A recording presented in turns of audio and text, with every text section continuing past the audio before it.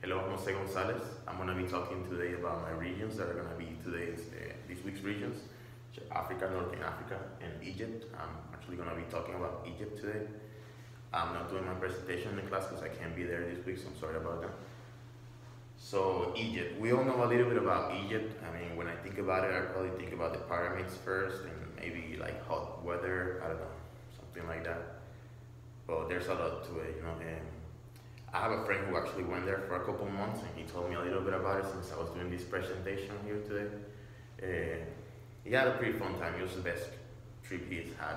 He went to this big market where they do like these, price wars and stuff. It's pretty fun how they do. But yeah, so Egypt, capital of Egypt, El Cairo. I'm actually gonna be talking about this city with my geographical issues. El Cairo is actually also the biggest city of the country. For the currency, they use the Egyptian pound, and for the language, the official language is modern Arabic, but they use mostly Egyptian Arabic. For my issues, I'm going to be talking about water scarcity and air pollution, and I'm going to explain to you how that relates to a geographical level. Well, let's get into it. So water scarcity, what are the main causes for that? First, there's not enough rainfall.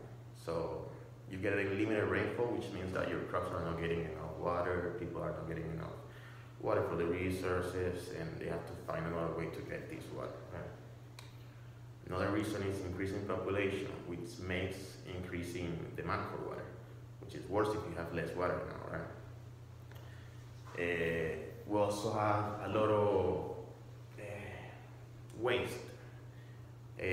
Basically, like 85% of the water that gets used for like fertilization and all that gets a lot of chemical waste from the fertilizers, from the pesticides, and all of that goes back to the Nile River, which is also the main source of water. So if they get all this pollution in this river, they're getting this water and they're consuming this water, and it's very bad for them. In case you don't know the river, Nile River, it's the biggest river in the world. It's goes through 11 countries, although here I'm just zooming on to Egypt so you can see where it goes through. Yeah, so that's for water scarcity, big issue in there. Actually, if you can, you look up some pictures of El Cairo, you'll see how the water level, because they have water, they have houses and water, like in the same houses, but now their level is like really low, so you can see it actually affecting them a lot. So for my second issue, I'm going to be talking about air pollution and how does it relate to geography. Well, I'll tell you in a bit. So basically, Cairo has one of the worst, probably the worst breathable air in the world, and has been going on for over years. So I can't really imagine how it is right now. One of the reasons for this, well, there's a lot of reasons. First, you have like 2 million cars just pounding on the street every day, and releasing a lot of pollution to the air. Then you have all the factories releasing smoke through the air all day. You have all the farmers burning their crops at the end of the season, like the rice crops at the end of the season, which also throws a lot of smoke in the air. And then you have, well, Cairo's topography, which is not really good for all this pollution, because see, Cairo's topography, which is, how the natural places they are situated basically in a valley, and they're surrounded by big hills. So what this does is that all the air gets clogged in there, and it gets concentrated, all this poison air, and it basically just stays there like water in a bottle as well.